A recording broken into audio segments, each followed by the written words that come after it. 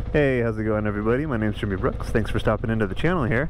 So today, I would like to preface this video with this is not a negative video by any means. I love everything about this CRF300, except for one thing. There's one thing that I can't stand about it, and I think they made a mistake when they designed it. Kinda. We'll talk about it. But yeah, this is not a negative video. It's just, you know, title for the sake of titles. I made a video called 3 Things I Hate About the CRF300L. And oh my god, the comments, they had a fit. I mean, that's such a classic like car YouTuber title, the 5 things I hate about. I knew it would get views, and it did. Go look back on the channel, look at all the CRF300 videos. Not all of them get views, but the ones with negative titles do. So you guys need to stop, you know, stop clicking on it. But anyway, let's talk about yeah, the thing that I think could be better on this bike. I almost forgot my wallet though. That happens. That happens every once in a while.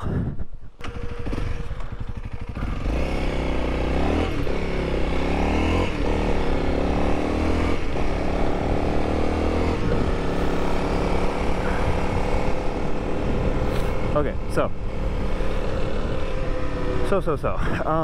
the thing that really is not working for me as far as using this bike on a more often basis is the gearing. The gearing for highways, specifically if you're like in Southern California, like I am. I don't know if you've ever been to the 15 freeway, but I mean, depending on, you know, where you are, people are going 70 to 90 miles an hour just on the regular. And oh, hold up, we got this light. No, we can still get this. Whoop, whoop. Oh yeah. So, yeah, this bike has a lot of torque, and it can totally hang in the lower RPMs, like 5,000 RPMs at 70 miles an hour. I wish they had geared it that way. I'm going to show you how fast this bike is spinning at 70 miles an hour. It's I don't know. It's not somewhere I like to hang out.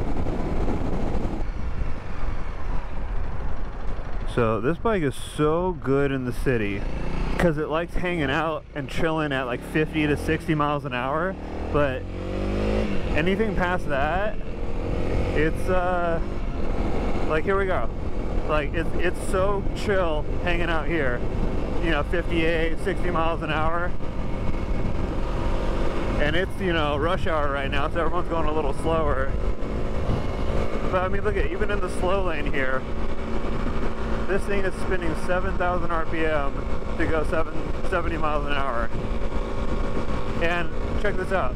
You can literally see the shift light coming on as I'm just trying to maintain highway speeds. That is really annoying.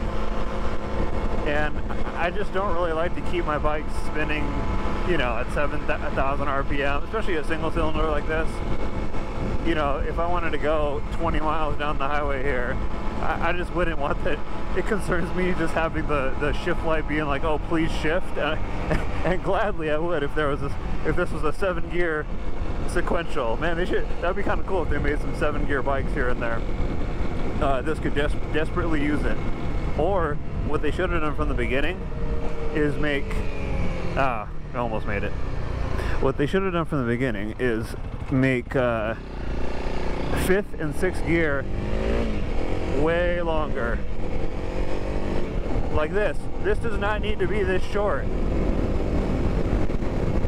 I mean, I like that it gives me good acceleration in that mid-range there, but yeah, that's it's a missed opportunity. They could have totally geared this down a little bit for 5th and 6th, and it would be spinning lower RPMs. Here. Okay. Here, we'll go with a top speed here, because it can physically do it. Like, oh man, we're going against the wind hard here. But here's wide open.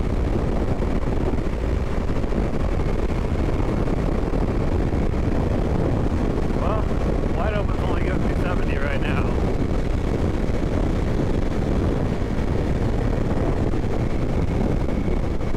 Maybe that's why they did it. Wow, that is something. incredible wind here. I can't even hear myself. But yeah, maybe that's why they did this. Is, you know, for conditions like with the winds going against you, or if you know, you're at a higher elevation, maybe this doesn't make as much, you know, power to the wheel if you're at a higher elevation state. I know these are made in Thailand, so yeah, I'm not sure the elevation in Thailand, but you know, it could be higher. And maybe these things can't maintain. Maybe the gearing needed to be that aggressive. Oh man, we gotta get out of this wind. This is annoying. Here, I'll talk to you guys on the trail. How about that? Much better.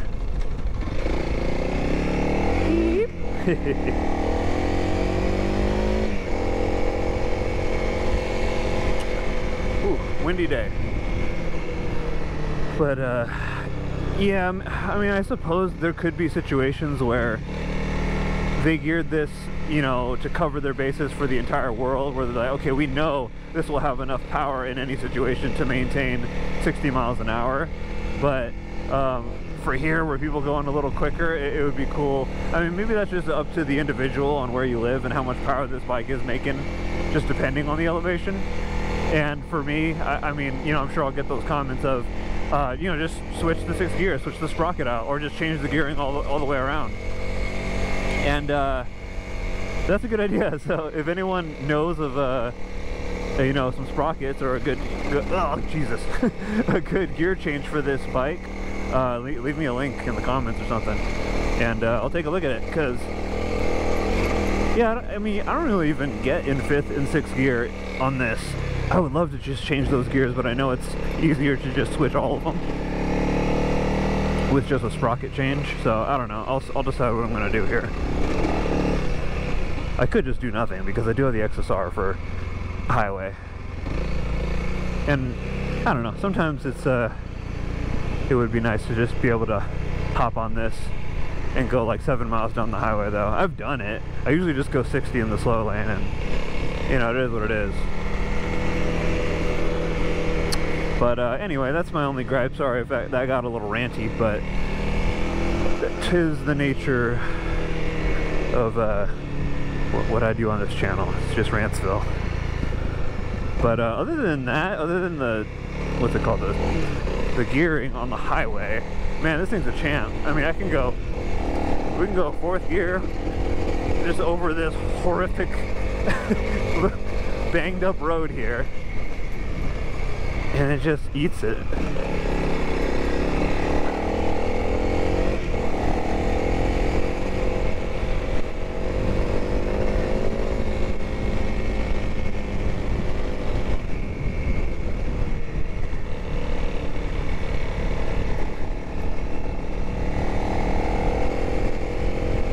My favorite thing about the bike is just the torque down low, which is, you know, that was originally why I thought that this thing could totally handle some longer gears in 5th or especially 6th, is because even though, like, say, like the Kawasaki, the CRF300 makes more horsepower because it just spins up better, this makes more torque in that mid-range, so I think it could do it. Obviously we got that crazy tailwind going up that road earlier, but or sorry, not tailwind, headwind.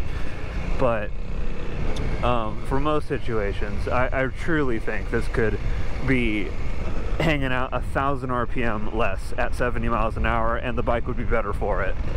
It would be like, oh, you know, I think that's kind of where the 450 gearing sits. I think it's around 1,000 RPM lower in top gear.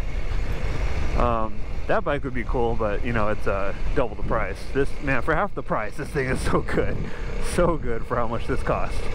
I forgot, it's been over, I think, a year now, or coming up on a year since I've had this bike. I kind of forgot how much it was.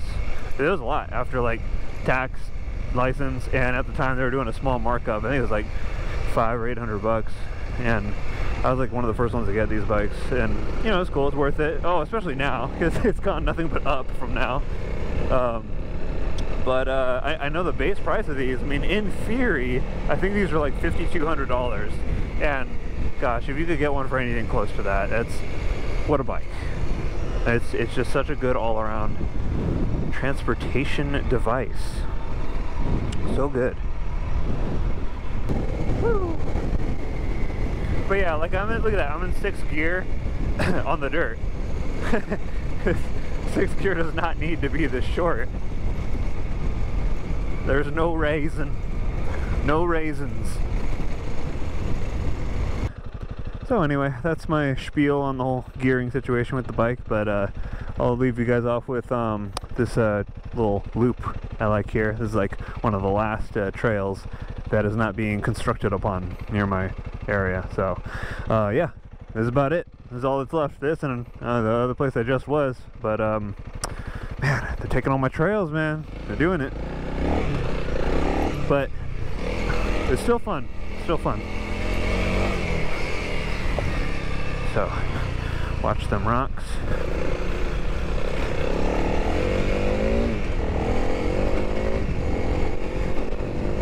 Woo. All right.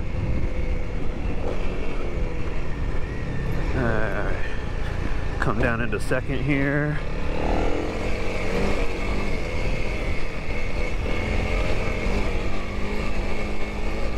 There we go. Stay to the left. All right. Up the little, well, not little, up the hill. Woo! Alrighty, alrighty.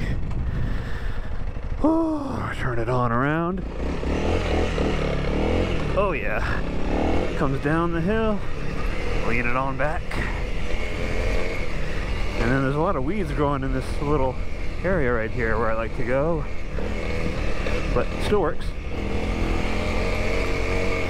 All right.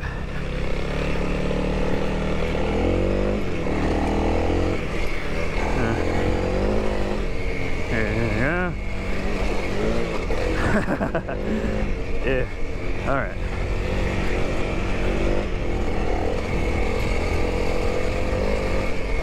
Woo! And that's the loop. Ugh. Oh yeah.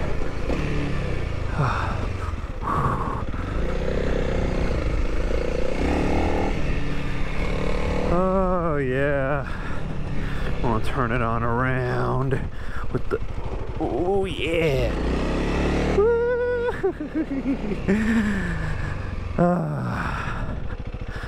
Oh yeah. It's feeling good. Feeling good. Fun bike, fun bike.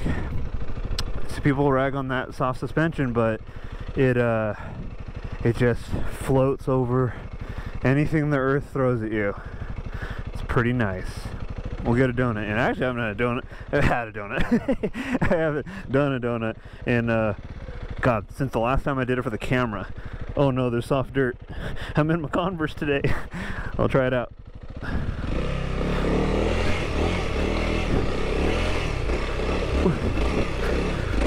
Woo! Oh yeah. Still got it. Still got it.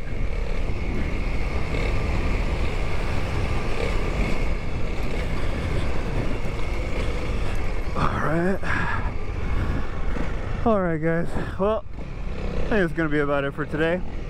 Thanks for watching, and I'll talk to you guys next time. See ya.